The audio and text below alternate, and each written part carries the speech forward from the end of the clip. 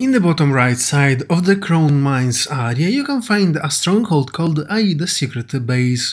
From the center of this area, if you will use the ramps going up, you will reach a building with a shield that has a supply pod inside. To reach this supply pod, you will need to interact with the electric clock on the right side of the shield. It will ask you to insert a password and the right combination is 1024. Immediately after using the code, the shield will disappear, allowing you to enter inside and loot the supply pod.